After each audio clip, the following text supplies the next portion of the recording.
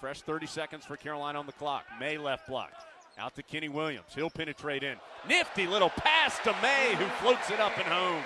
I'll tell you, those two have really learned how to play with each other. Woods quickly front court to a trailing Garrison Brooks, top of the key. He'll go down low to Maye, and his guarded hook shot is good from the right block.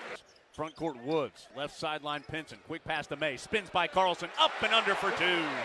Boy, Carlson's wondering what he got into right there. Dishes off to Maye.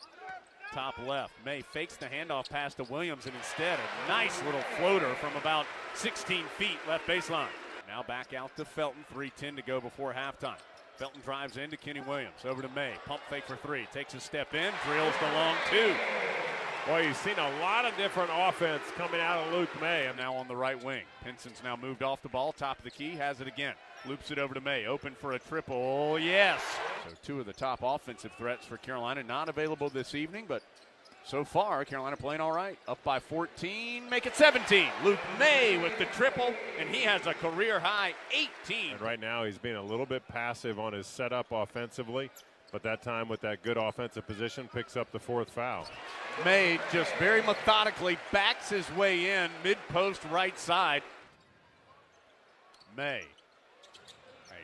Gosh, an impossible fall-away jump shot on the left baseline.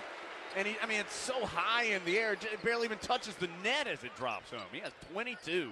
He is 9 of 14 from the field. Robinson right wing, down low to Brooks. Double team coming. The freshman going to dribble out of it, pick up his dribble. Down low to Maye, left alone, lays it in. He pops up and is okay. Brendan Robinson with the rebound comes front court. Right corner to Pinson. Brooks, high post, low post to Maye, pump fake and lays it home.